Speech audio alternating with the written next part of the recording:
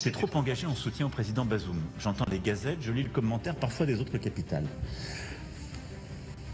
Mais on ferait quoi si un coup d'État comme ça se passait en Bulgarie ou en Roumanie? On irait dire, il ne faut pas trop s'engager. On va regarder, parce que les putschistes nous ont proposé un Premier ministre. Voilà, on va s'engager, c'est ça la bonne politique. Et on voudrait dire que la démocratie est une idée qui est bonne pour l'Afrique, qu'on ne fait pas de double standard.